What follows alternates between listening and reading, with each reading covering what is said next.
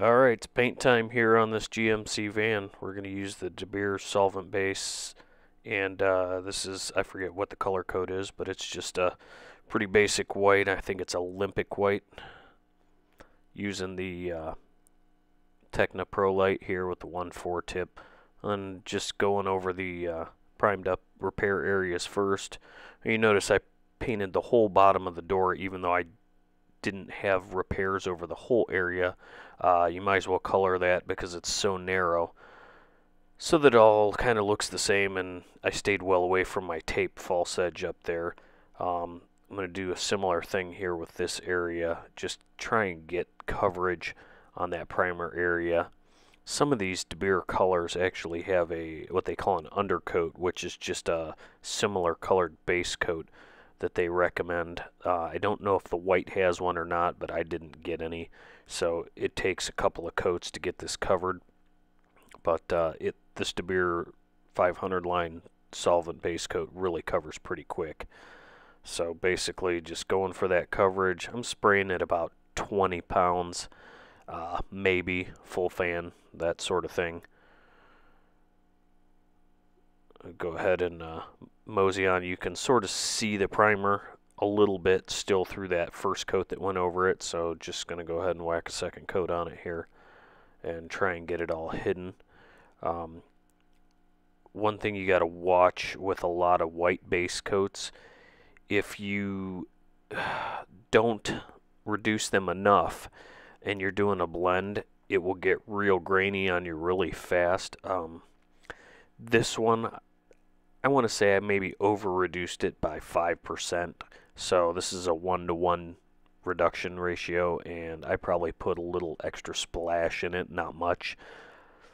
Just want it to go down pretty slick. Otherwise, you can end up with a mess on your hands. Also, paying attention to temperatures and reducer temperature is sort of important. I don't know why. Maybe it's just me, but with the white colors, they just tend to get dry really fast, so you'll get sort of a texture outside of your repair area where the base coat sort of dried too quick because you're not making it super wet out there. And I'm not an expert at doing reverse blends where you start outside and work your way into the repair area, so we just do it this way and sort of fan it off at the end of each stroke.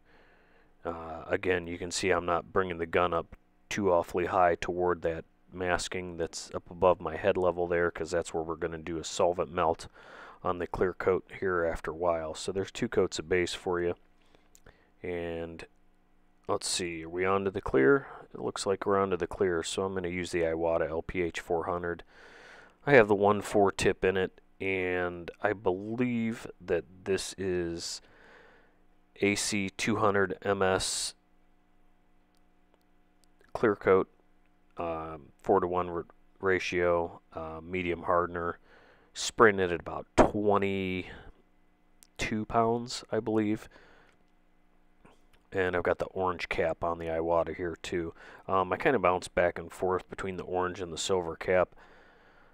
This AC 200 MS is probably one of the thinnest clear coats I have ever sprayed in my life. They even say you can put up to 5% reducer in it. Now the funny thing about this clear is, it seems to me that it almost needs a slower activator in it, because it just doesn't want to flow out very well. I also have the temperature in the shop, probably 80 degrees, which shouldn't be too hot for it, but anyways, that first coat of clear, you can see I stayed a little ways away from that tape. We got over the base coat on the first coat, and then on the second coat, we'll get right up to it, trying not to spray up under it. I'm purging the air out of my disposable cup here. I forgot to do that before I started, and spraying upside down doesn't work so good, but just go ahead and get her done. Spray it like you want it to look.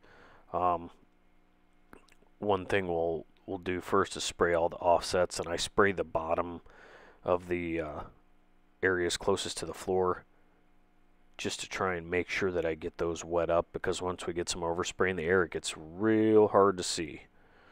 So we'll just put this first coat on, try and get it to close up. Again, it looks like I'm spraying real slow, and I've got my face really close to it. The last white vehicle I sprayed was quite a while ago.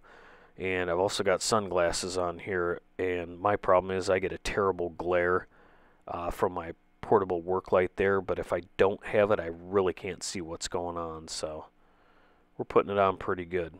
And if I remember, this I really had to pound it on. It's been a while since I actually filmed this video. I just haven't had time to do this portion of the voiceover and get it going for you guys. So I know this is not one of my longer videos, but it just kind of shows what's going on. And with the white, I'm not a big proponent of walking the panel end to end. I kind of like to stay in one section and go back and forth because I get lost real easy. None of the other colors really give me a problem except for white. White for me tends to be a kind of a procedure painting. You know, make sure your overlap is good, make sure your gun is spraying right, and sometimes you end up having trouble seeing where your wet edge is. So kind of paint by braille and have your technique right and do your thing. Otherwise you end up with dry spots, and yeah, you get more practice time on the buffer and wet sanding.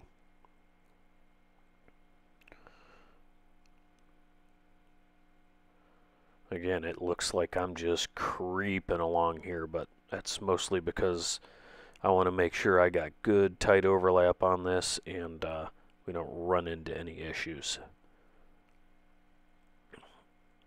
Now, as soon as I get done with the second coat of this clear, I will pull that masking off and go ahead and hit it with some edge blending solvent.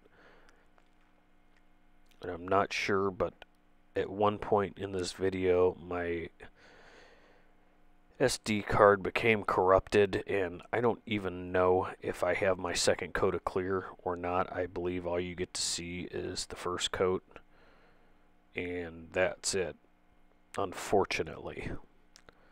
I guess that's the price we pay for trying to make videos. But at any rate, enough of me jabbering on here. I believe I'm going to slip some music in here for you guys to listen to, and we'll let you finish off watching it without having to listen to me.